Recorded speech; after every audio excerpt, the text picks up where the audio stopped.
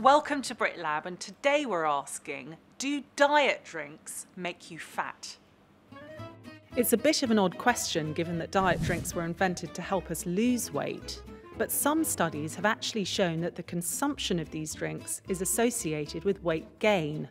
So what could be causing this? The idea behind diet drinks is that they use artificial sweeteners instead of sugar, which we all know is bad for us. Not only does all that sugar rot our teeth, but pouring empty calories into our systems is leading to increasingly overweight populations, as well as a higher level of obesity and type 2 diabetes. So let's see what happens in our bodies when we drink artificial sweeteners rather than sugar. I've got Ben here helping me out. Thank you very much, Ben. And what we're going to do is we're going to use ourselves as guinea pigs to see if there's a difference in our blood sugar before and after these two different drinks. Ben's drink is a standard sugary drink and mine is an artificially sweetened drink. And we're going to, each of us, test our baseline blood sugar, and then we're going to try some of our different drinks and see after 20 minutes whether that has given us a sugar spike. So Ben's just going to prick the end of his finger with this and hopefully get a baseline sugar reading.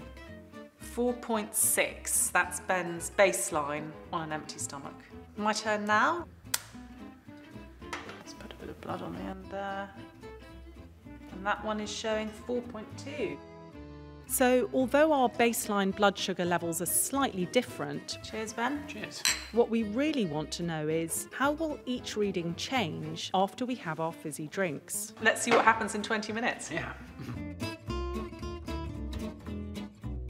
So here we are coming back again to see whether there's any difference in our blood sugar having had the two separate drinks. So Ben, are you going to go first? Looking forward to doing this again, I'm sure. Wow, that's a change, isn't it? So it's gone up to 6.5 from 4.6. Here we go. 4.4, so mine has gone up a little tiny bit. It's not a big change. So artificial sweeteners work in that they keep our blood sugar low.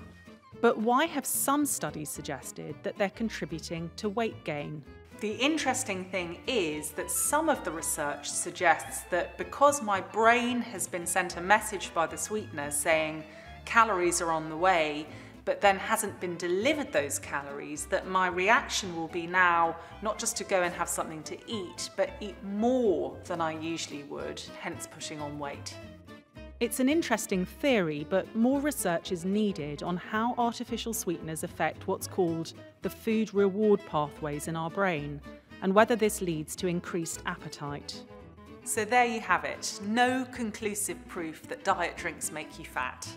I might just stick to water though. Why not share your own fizzy drink stories in the comments section below?